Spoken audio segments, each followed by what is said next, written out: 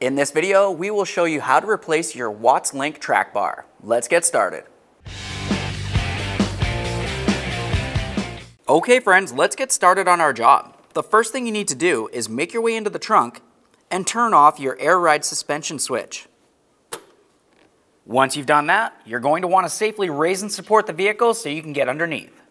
It's a good idea to use a measuring tape and measure between the fender itself and all the way down to where your rim meets that center cover.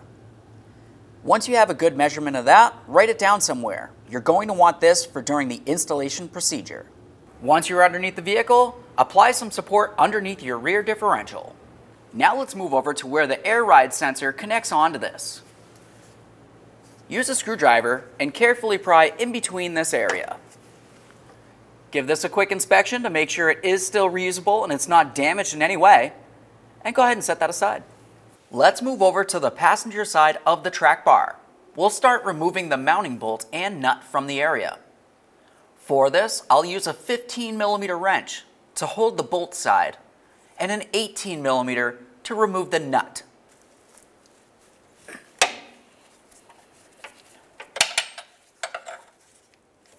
Once you have it broken free, it might be easier with a ratcheting wrench.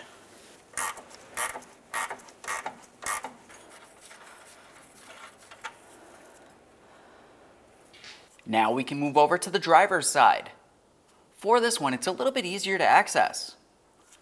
I'll use my 18mm wrench to hold the nut and a 15mm on the back side here with a 1/2-inch gun to remove the bolt.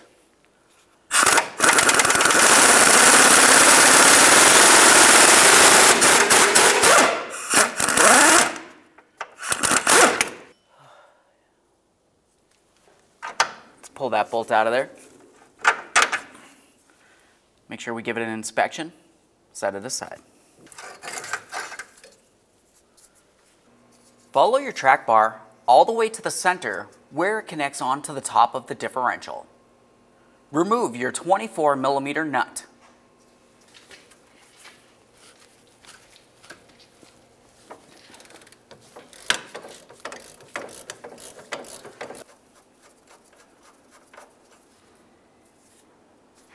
Use a long pry bar to gently pry this off of its mounting point.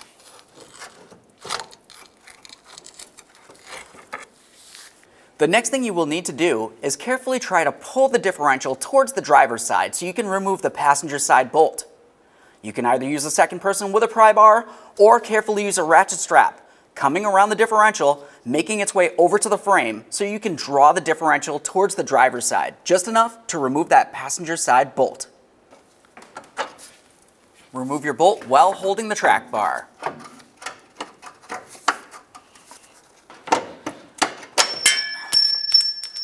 Now you can release pressure over on the driver's side and remove the track bar. All right, let's get this out of here.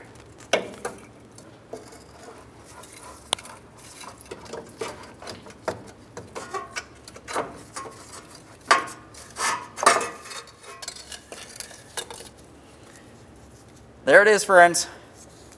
Now we can slide this into position, making sure that we have the Watts link in the proper positioning. You want to make sure you have the hollowed out area heading towards the passenger side facing forward.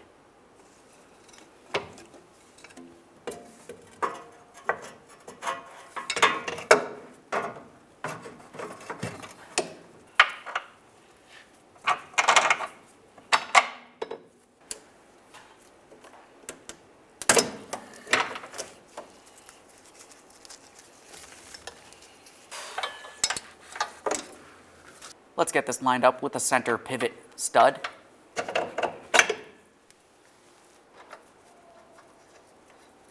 Start on that mounting nut. Make your way to the driver's side.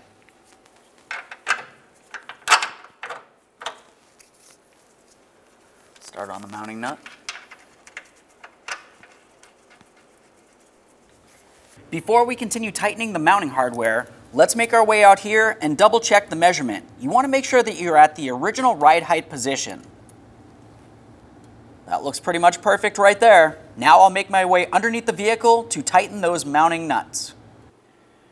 To gain extra room to make your way underneath the vehicle to tighten your mounting hardware, put a jack underneath your rear differential. Carefully start jacking it up and make sure that you're still at the proper measurement in between the wheel and that fender. After that, go ahead and start snugging up your mounting hardware.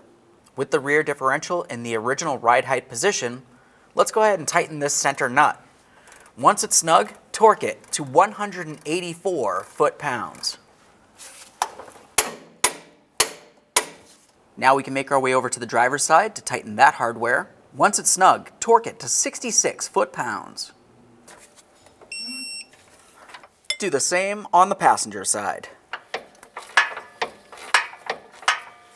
For the passenger side, you'll find that it's impossible to get a torque wrench in this area. Make sure it's nice and tight, keeping in mind that the torque should be 66 foot-pounds. There we are. Let's remove our suspension level sensor bracket from the track bar arm. You'll find that you have two different size nuts. One's an 8mm, the other will be an 11mm. Remove the pair and the bracket.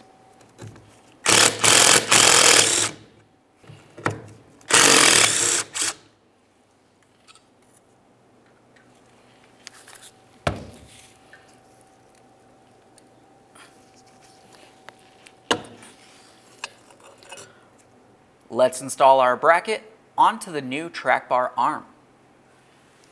Looking at the arm itself, you can tell that the holes that are for the mounting points are slotted. So you want to make sure that you put the bracket into the same position as when you had removed it originally. I'll get this approximately where it was on the original track bar. Start in both of these mounting nuts, we'll snug them up.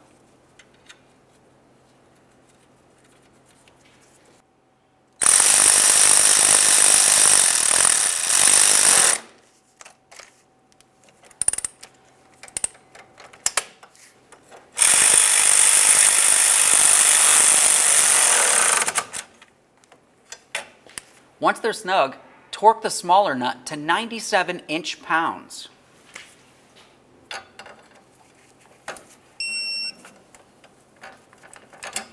Torque the 11mm nut to 107 inch-pounds.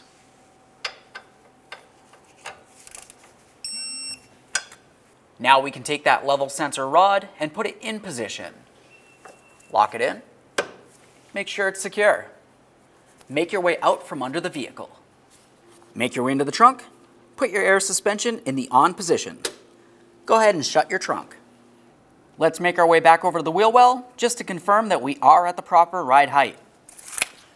At this point, you want to go ahead and take your vehicle for a road test. Let it settle in a little bit.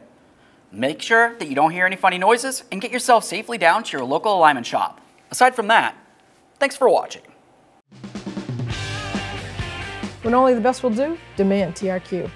The only company that lets you view before you do. TRQ is committed to offering the highest quality aftermarket auto parts that are engineered for peace of mind. Thanks for using and viewing with TRQ.